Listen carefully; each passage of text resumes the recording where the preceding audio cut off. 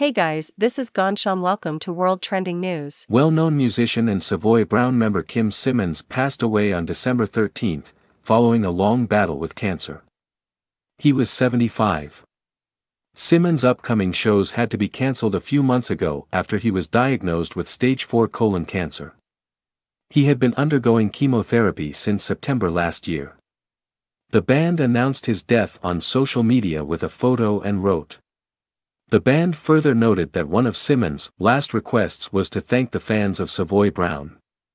In August 2022, Simmonds announced that he had been battling stage 4 cancer for close to a year. He was diagnosed with signet-cell colon cancer, a rare form of the disease that accounts for less than 1% of cases.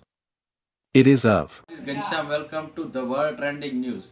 If you want to more update regarding around the World Trending News, then subscribe our channel and press the bell icon and share with your friend and family. Thank you very much for watching our video. Thank you.